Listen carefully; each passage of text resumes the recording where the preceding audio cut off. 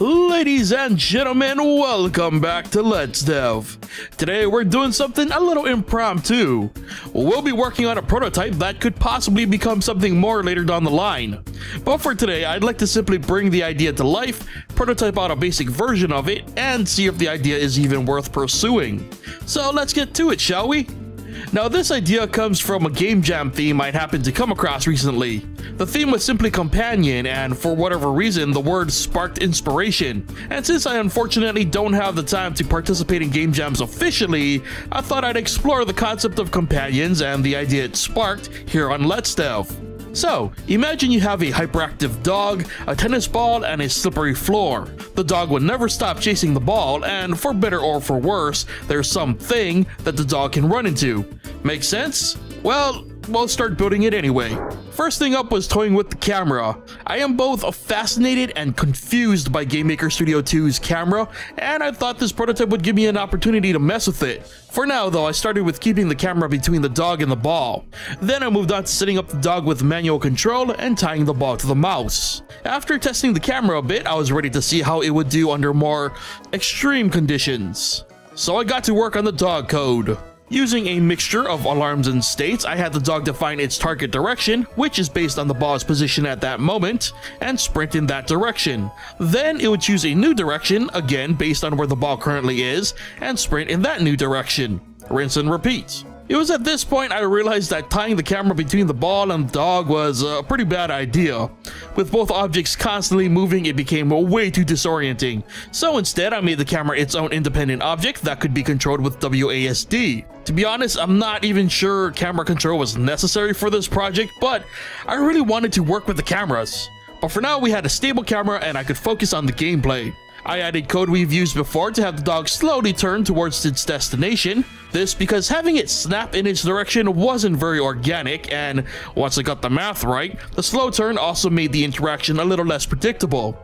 And there we had it, a hyperactive dog, a slippery floor, and a ball. Now full transparency, I went into this prototype with no real plans, and so everything was basically improvised based on what felt right at the time. And at this particular moment, I decided to add something for the dog to crash into. I don't know, maybe it's a cat, other dogs. Whatever they were, they would slowly crowd their way towards the ball as well. I mostly did this not to suggest that they were endangering the ball, but mostly to give them a concentrated direction to move in.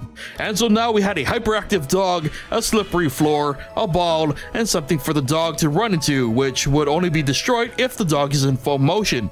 And technically this would be where we'd end the episode. We've accomplished our goals, but I thought we could do more, so I did more. The gameplay loop was originally, how many things can a dog run into before time runs out? But then I thought, what if instead of time, it was simply until the dog actually caught the ball? So I set up a distance check for the dog. If the dog reaches the ball and the ball is still in a quote-unquote free state, then the dog grabs the ball away from the player. I then realized that might be a little too sudden of an end, so I added a quote-unquote struggle system to get the ball back from the dog by simply mashing spacebar. And after a brief cooldown period, the ball was again open to being grabbed. I noticed one downside to this interaction, and it's that the ball instantly transports to the cursor when freed from the dog. I tried a couple of things, including setting the mouse's position, but with little experience in this area, nothing really worked, so I did a little band-aid and had the ball move towards the cursor when freed instead. The end result is a little buggy, but hey, it's a prototype.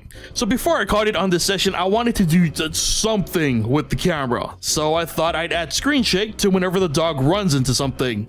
It sounded easy, just shake the X and Y axis of the camera a bit through a script or an alarm. Turns out it's not that simple. I spent a good chunk of time messing with the settings only to get nowhere. So as always, I turned to the documentation and managed to actually figure it out by accident. It seems that camera control of all sorts are done through specific functions, so by manipulating the X and Y coordinates first, then telling GameMaker, hey, do this to the camera, I got the screen shake to work. Although it still needs some work. But nonetheless, we did have screen shake now, which actually gives the contact between the dog and the red block things much more punch. So there we have it, a hyperactive dog, a slippery floor, a ball, a reason to not let the dog get the ball, something for the dog to run into, and screen shake when said dog runs into said things that they can run into. Whew. Again, I'm not sure this will go beyond this point, but I do like the direction it could possibly be heading, and if you agree and would like to see it continue, be sure to let me know. But for now, that's where we end today's episode of Let's Dev. So remember that if you like this video or enjoy Let's Dev in general, be sure to hit that like button. If you aren't already subscribed, be sure to hit that subscribe button, and be sure to turn on notifications so you never miss a new episode. And again, be sure to leave your thoughts on the prototype in the comments section below. Thank you so much for watching, and I'll see you guys next time.